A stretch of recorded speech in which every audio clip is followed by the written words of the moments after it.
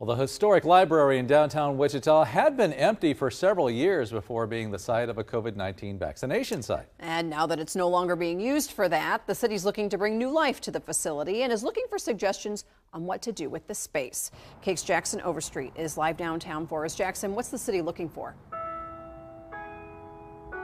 Yeah, Katie, David, they put out a RFI, or what's called a request for information. Essentially, they're basically asking people what they should use this space for. They're really specifically looking from nonprofit groups to art and culture organizations and other similar groups like that to give feedback and hopefully bring some life back to this old building.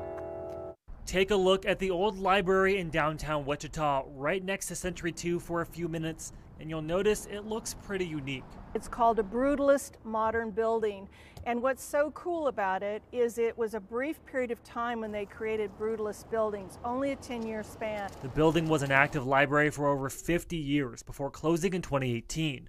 And it almost wouldn't be here today if the Riverfront Legacy Master Plan had not been paused due to COVID-19. The final option was to destroy both the library and Century 2. You realize how close we came. The building became active again in 2021 as the site of the Sedgwick County Mass COVID Vaccination Clinic. It's because of that clinic that Wichita Mayor Brandon Whipple says led the city to rethink what it can do with the building.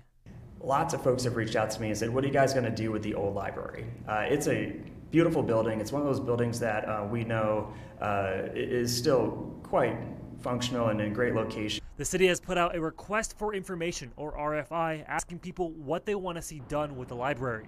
I guess community office space for nonprofits.